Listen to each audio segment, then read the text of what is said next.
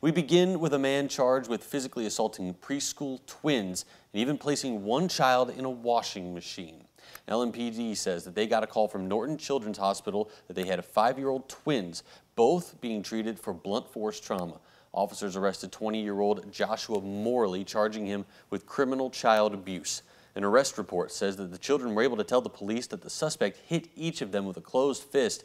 One child said he was, quote, put in the laundry. The other child said that he saw Morley put his sibling in the washer and close the lid. He also described the machine as making noises. Now, the arrest slip says that Morley is the boyfriend of the twins' mother. Morley is being held on a $50,000 full cash bond.